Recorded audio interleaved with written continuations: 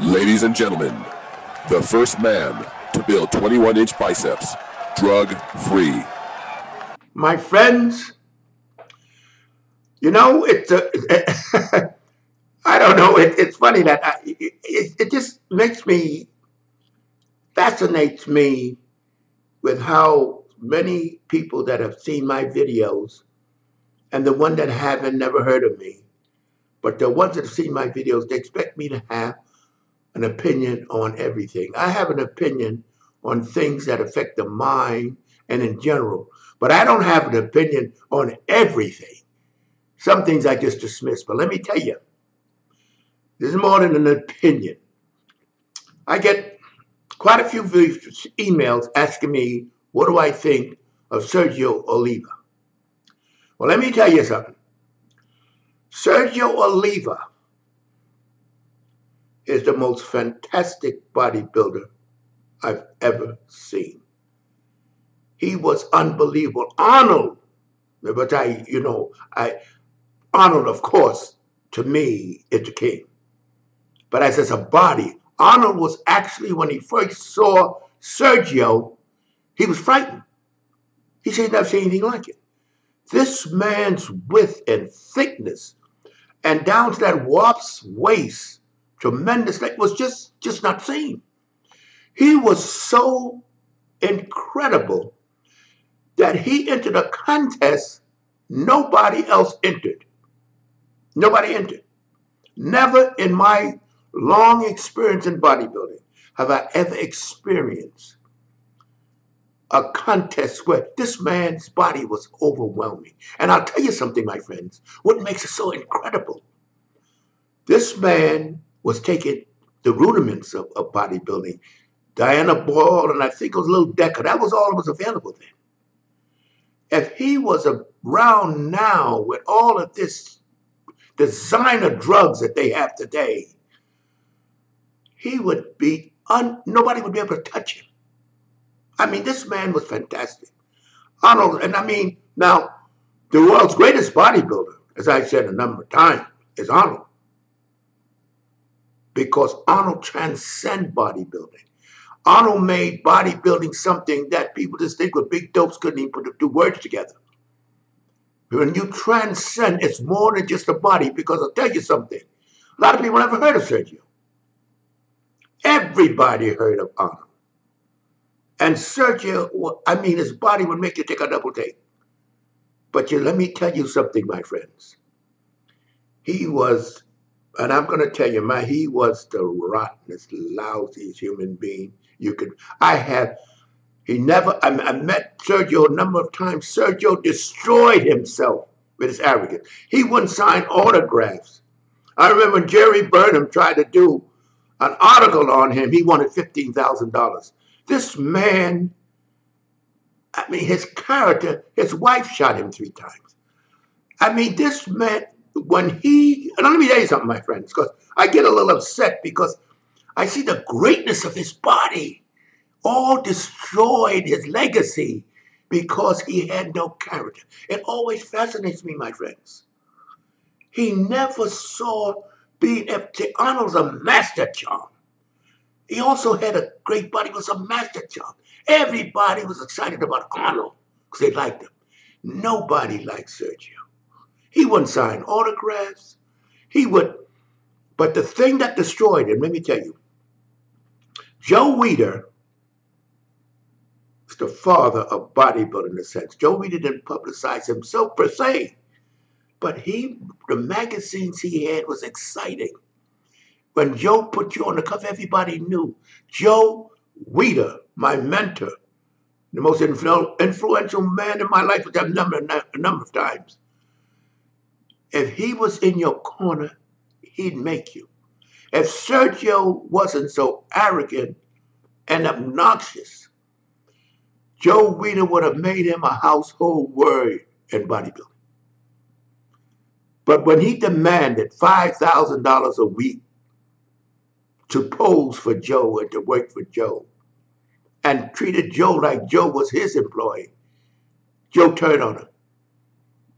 Joe turned on him, and the arrogance. He spoke to Joe Like Joe was a peasant. I mean, Joe loved bodybuilding, my friends. He made Arnold. Arnold had the skill, but he brought it out. He brought it out. I'll tell you something. You'll hear Arnold always praise Joe Weider because you know why? Joe brought Arnold to this country from Austria. Arnold was nobody. He didn't have nothing much of a body. But Joe saw the potential. You know, he saw the potential of Arnold Schwarzenegger. And he publicized and promoted him. Got the mainstream media interested in this articulate guy that was not only articulate and charming, he had this tremendous body. He became intriguing. I'll never forget when Arnold and Sergio was on a TV program quite a few years ago. And they were sitting next to each other. I mean, and Arnold was actually intimidated by Sergio because of his body. And Arnold was so forward and charming. And Sergio said, you couldn't beat me on your best day. And I said, Sergio, shut the fuck up. I'm looking at this. I said, don't be so arrogant. Shut the fuck, have some humility. Nothing makes you more, people are more intrigued by you when you're so fantastic and you have humility. People got to like you. All the skills in the world won't help you if they don't like you. Bill Clinton, president, I'm sure a lot of you got even too young to remember him. But Bill Clinton they tried to impeach him and throw him out of office. You know why it failed? Because the people liked him. If they don't like you, you don't stand. Your skill don't mean shit if they don't like you. And I see a lot of people don't even know about Sergio. And you know something? Joe never put Sergio on his cover. And Joe was the man in bodybuilding. If you wanted to be known in bodybuilding, Joe had to want to like you or think of your body, and you had to be not humble, but have he treated Joe. I was like fascinated. I said, do you know who Joe is? Fuck him. That's what he said. I said, oh my God. He never came across his mind. Who will know you if you're not promoted? These other little magazines that promoted him, they didn't come up. Joe, what's that? Muscle Builder, Your Physique, Flex. Those were the magazines everybody went to see who was out there and who Joe promoted. Joe had Reg Lewis on his covers, God knows how many times, because he went by day. But Sergio, Sergio really is the most fantastic bodybuilder I've ever seen. And when I see these guys that they are all loaded with every drug and you can think of, no real shape, just flab and muscles.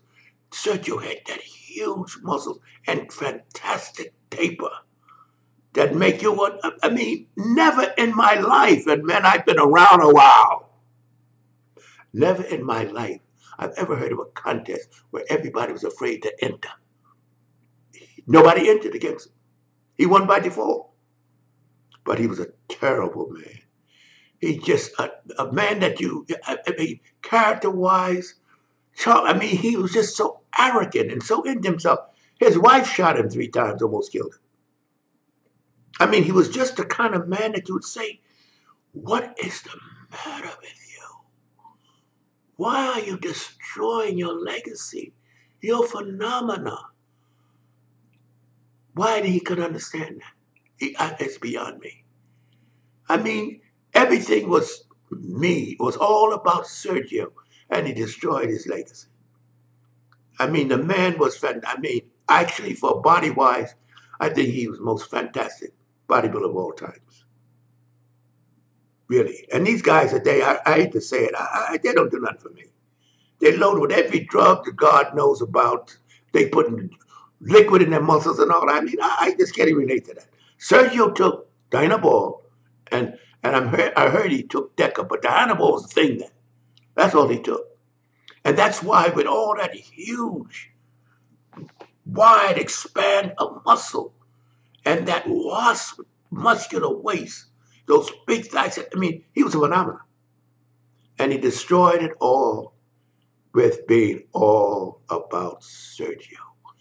And I tell you something, my friend, not my friend, but Barry Bonds, the home run hitter that come to the store in Inglewood, I'm not in Sherman Oaks in California. And we used to talk for hours. And I said, Barry, why were you the way you were? He was another one, not Sergio was in a world of his own. But Barry didn't sign autographs. He didn't build. People didn't like him. He don't have a fan club. And I'll tell you something. They all know the first man that hit over 500, Babe Ruth, because they liked him. They don't like Barry. And I said, Barry, why were you like that? He said, I don't know. He's sorry now. He said, I was just all into myself. But he wasn't nasty. Sergio, my friends, was nasty. Sergio had, I just feel, I said, my God, this man would have been a phenomenon, a legacy. He is a phenomenon, but the world would know of him. But he was too, everything was how much it is. To do an article which you should be glad to promote yourself. Jerry Burnham wanted to do an article on him. He said, give me, I need 15,000. He told Joe Tweedy he wanted 5,000 a week. I mean, for what? The publicity and the legacy and what he could have made later. And you know, he died at a relatively young age, 71 years old. You know, and I mean, he didn't, and his diet after he stopped training was just awful. He had everything, soda and everything was just terrible. It just makes me sad, my friends, to talk about him. But the way I am, but I'm telling you, Sergio, I knew Sergio. And you know, funny thing, I don't know, maybe because people are like, he was nice to me.